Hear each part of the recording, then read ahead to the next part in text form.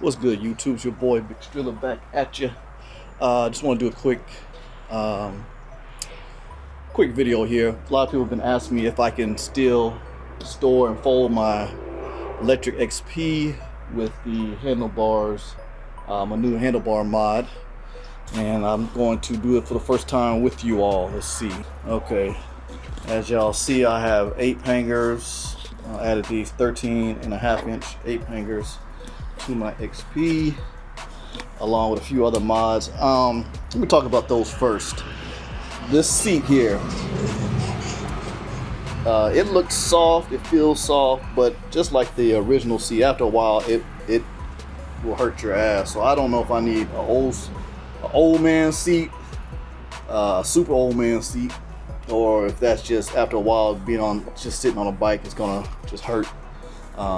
Even with the suspension stem, I actually tightened that all the way up to take so it wouldn't be so spongy. So maybe I needed to loosen it out, bring the spring back out or something. But I'm not sure if this seat is more comfortable than the original or not, because after a while, you know, once your butt starts to hurt, it hurts. These grips, I like the grips. They're nice.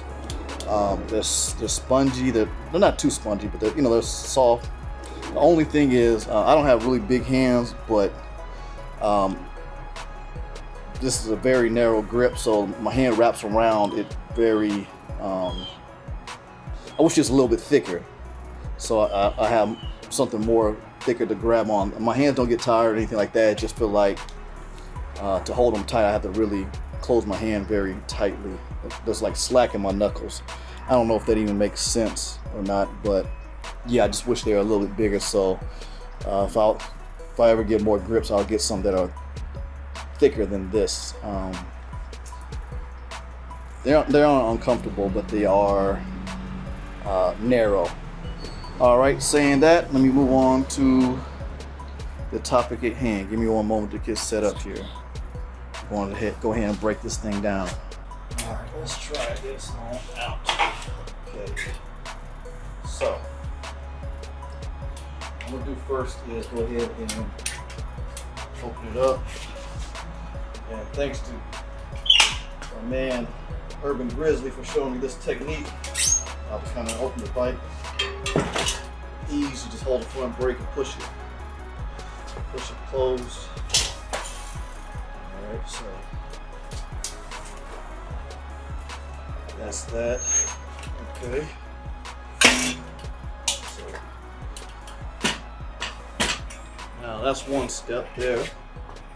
Now, excuse me, my ground isn't level here. I ain't got much space. We're just getting over that storm, so that's why I'm able to even do this. Okay, so that's how it is without breaking the bars down.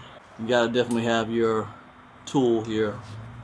I can't do it by hand anymore since I did the mod, so I need a Allen wrench.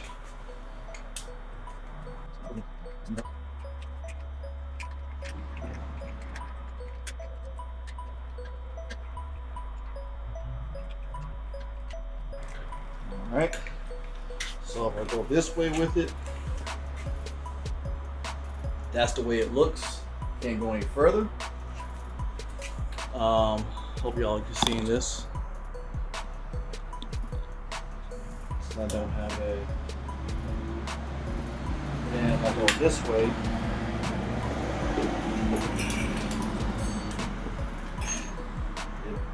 unless I take the seat out, I'll raise it up some. Let's do that.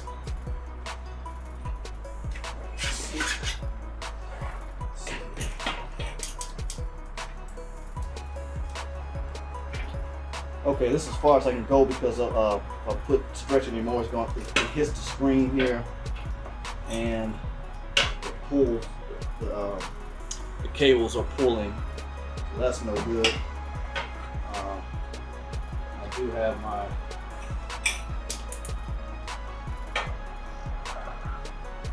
mirror over there, so that's as far as it goes that way, and this is as far as it'll go this way. So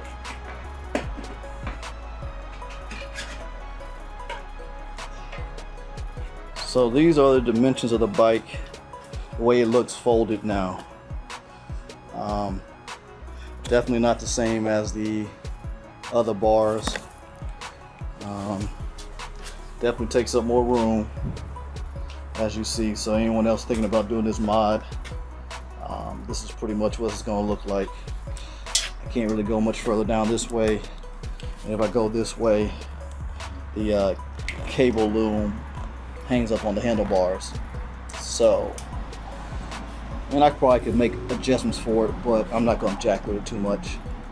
So that's that, y'all.